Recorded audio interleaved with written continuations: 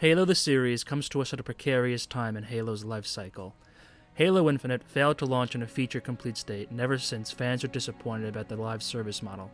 Content drip is very light, and 343 is recycling content in the store, and basic monetization is failing in Halo Infinite.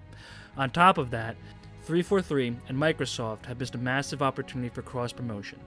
Halo Infinite is completely silent about Halo the series, and Halo the series is completely silent about Halo Infinite. There's no cross-promotion whatsoever. Many Halo fans are correctly critical that it was a missed opportunity not to feature customization items of the Spartans in the show in the game of Halo Infinite. We have entered a time in the public zeitgeist where the tone toward Halo Infinite has rapidly soured as fans wonder if 343 Industries and Microsoft can fully capitalize upon the success that Halo Infinite had at launch. With some fans being so critical as to say that Halo Infinite won't come back from its current run and that Season 2 doesn't have enough content to carry it through long enough, and that Halo Infinite will eventually be a dead game by live service standards. This is where the Halo fandom is right now. Uncertainty, doubt, and the jaded weariness that this is yet another failure to launch. So, does the Halo TV show pull through? Hard to tell by just one episode, but here are my thoughts. Naturally, there will be spoilers ahead, so this is your one and only warning. Click away now. When it comes to TV and movies, I'm a pretty easy person to please. So much so that I was actually able to stand and sit through the entire runtime of the Star Wars sequels, including Last Jedi, without losing my attention. So take my opinion with a grain of salt that my opinions are not always the most discerning when it comes to matters of film and TV. I actually really enjoyed the first hour of the Halo series, so much so that I watched it twice. Although it must be said that Paramount seriously needs to get its back end in order. Even with the 400 megabyte per second download speed, I just couldn't get the servers to give my computer the full resolution. I had to bring out my phone in order to view it in 1080p, but for the most of the time, the first time I watched it, I viewed the entire show in like 480p and it looked horrible. So if the screenshots you see look like potato quality, it's Paramount's fault. I watched the series a second time on my phone on the same network, and I was easily able to get a 1080p or a 1440p version. Moving on from that, let's change tone and start my discussion of the first episode of the Halo series. We all know that video game adaptations have an uphill battle to fight because it's very difficult to transfer the heart and soul from a video game onto a novel, a TV show, or even worse, a movie. Movies have the worst reputation of all, and I'm happy to say that the Halo TV show pretty much almost sorta dodges that bullet. I think this is due to the decision to separate from video game canon, and I'm quite happy with that decision.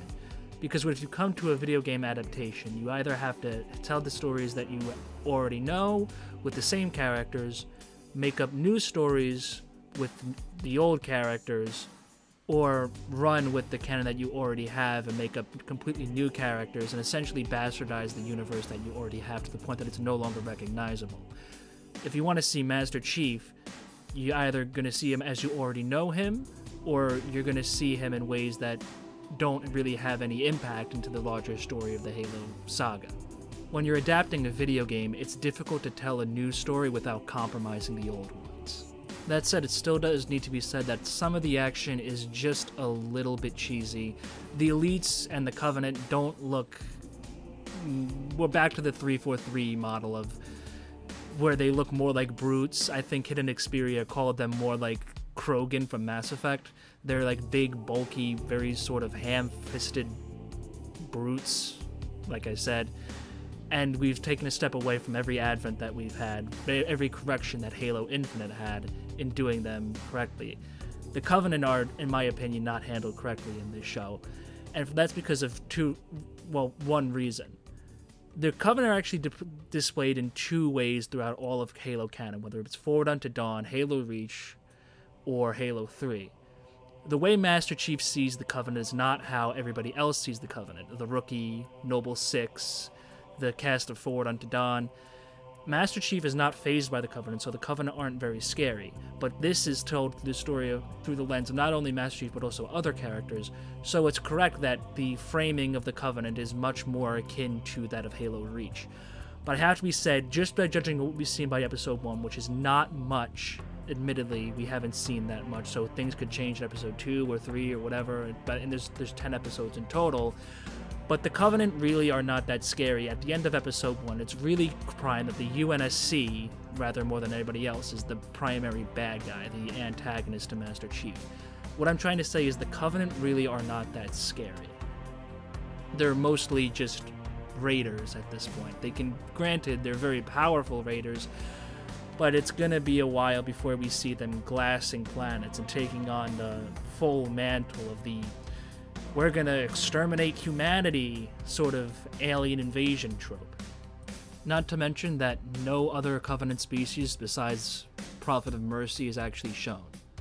While the Covenant don't really look as good as they do in Halo Infinite, their violence certainly does. They are truly depicted as overwhelming force that cannot be resisted at all, as they were in Halo Reach, and their weapons are lore accurate. There's actually supposed to be able to do that in the games. Blow off limbs and disintegrate people and all that.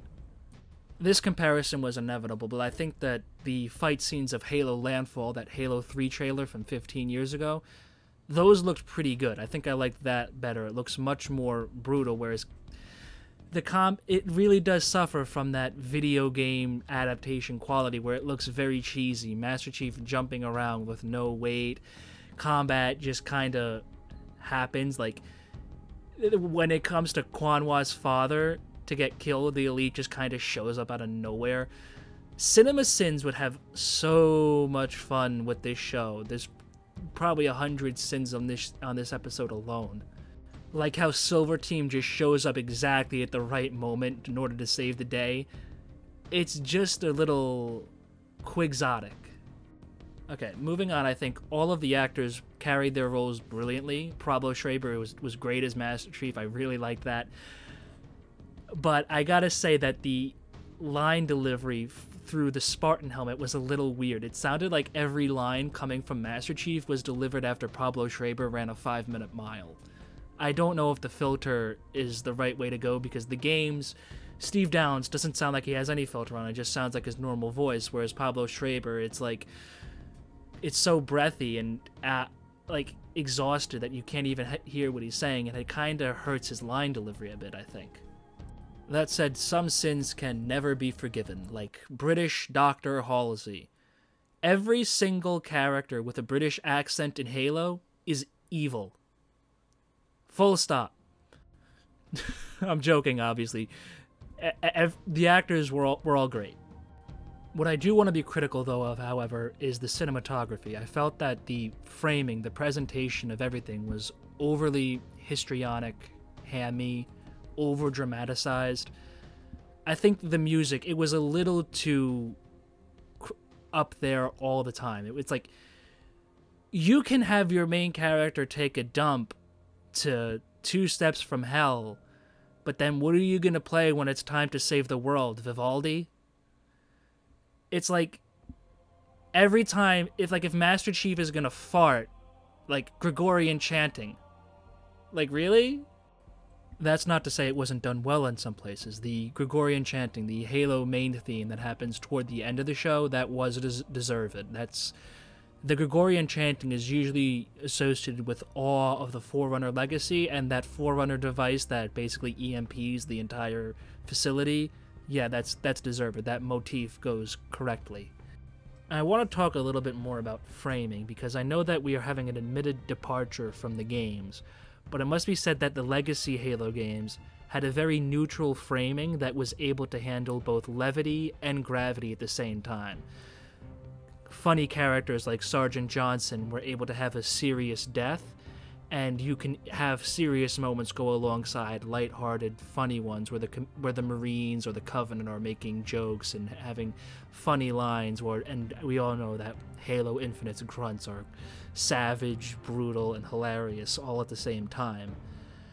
I wonder, would Sergeant Johnson, a character like Sergeant Johnson who is funny and brings levity to the story, break the framing of the Halo TV show? Is the Halo TV show so overly serious that it breaks immersion with what the Halo soul is? Is this show too serious, too theatrical, not capable of capturing the more light-hearted Halo moments. And I think that just really remains to be seen. Master Chief tells a joke at one point, and it's deliberately meant to be awkward, but I wonder if the framing that the cinematographers have adopted is a little bit too serious to capture the soul of what Halo is supposed to be. If you think back to the original Bungie games, that stylistic flair of comedy, remember that the Halo 3 brutes, the grunts, obviously, the Marines would obviously taunt everybody. Halo is a series that's not supposed to take itself too seriously, and there's supposed to be comedy mixed in, and I think that would break the framing of this series, because the way the cinematographers have framed these things, it's so histrionic, so dramatic all the time, and everything is extremely serious. So those are my thoughts on this series, and in all, I think that if the showrunners are able to accurately take the Halo universe and tell a good story in it with the characters that we know, and are able to bear some resemblance to the games that we all know and love, I think Microsoft would be much more successful in converting Halo into an IP that's much more into the category of like Star Wars. The budget of the Halo show has been compared to Game of Thrones and The Mandalorian, and I honestly think it's not too far off. We have to see where the story and the writing goes, but all in all, I think this is a pretty good start to Halo on TV. Whether or not this is a successful video game adaptation will only be answered when every single episode is aired and we can really discern whether the soul of Halo has been carried over, has been translated onto the TV. And at that time, I'll be right here to cover it.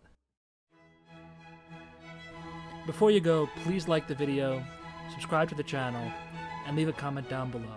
Thanks for watching.